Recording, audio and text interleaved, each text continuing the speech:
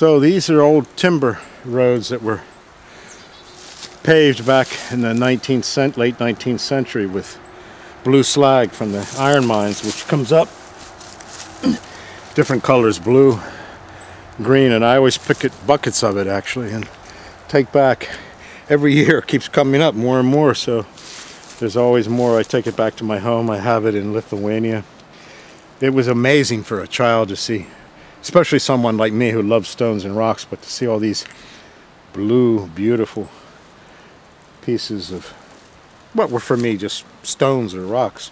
And my dad told me when I was real little, of course I stopped believing like later, like Santa Claus, he said that these blue slag came from the sky, and when there were big thunderstorms and lightning, it would chip out and they fell down here. And I always believed him, and I wrote this poem, I guess in my mid-20s, about that. It's called Slag. Now learn to make from what remains what no one will ever take. Even as a child you knew the blue slag petaled in the dirt road was seed and bone of sky. The trick is to build it again. T-square and puncheon, tree and skeleton, crossbeam of star and air, and climb home.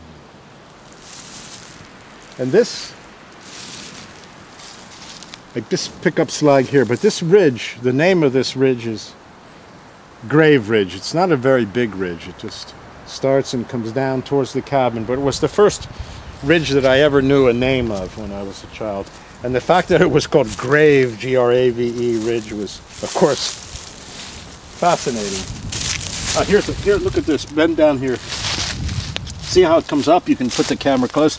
Here's a piece of blue, beautiful blue slag that's in the moss, and it's just coming up. It's all dirt now, but when I clean it, I'm going to take this home. So, and look here.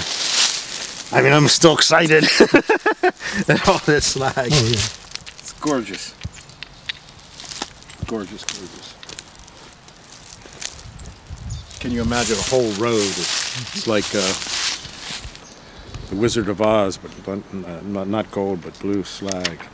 So I'm going to read a poem written not so long ago, much later, about Grave Ridge, this ridge. Because when my father died, I cut off some of his locks, and I put them in different places that were kind of sacred to him. So, Grave Ridge.